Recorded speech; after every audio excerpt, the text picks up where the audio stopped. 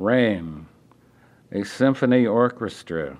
There is a thunderstorm. They are playing a Wagner overture. And the people leave their seats under the trees and run inside to the pavilion. The women giggling, the men pretending calm. Wet cigarettes being thrown away. Wagner plays on.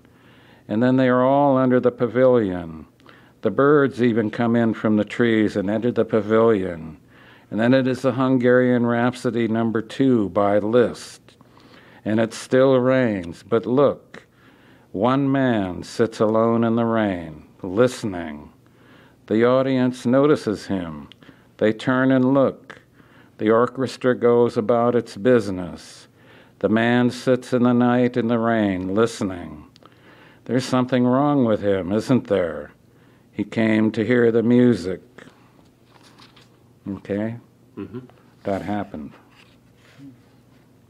I wasn't there, but a friend of mine told me about it, and I figured, okay, 269.